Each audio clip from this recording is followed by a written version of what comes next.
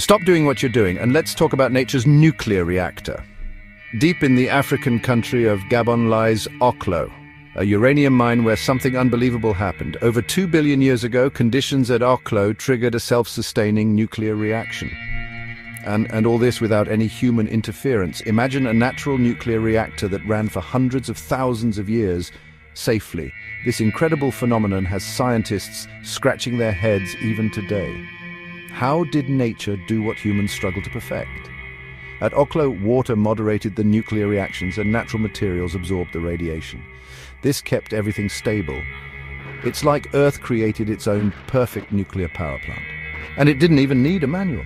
Scientists still study Oklo, hoping to unlock its secrets. They want to understand how these ancient natural processes could help us build safer nuclear reactors today. Could Earth be trying to teach us something? So next time you think about nuclear power, remember, nature might just be the best engineer of all. And Oklo is living proof.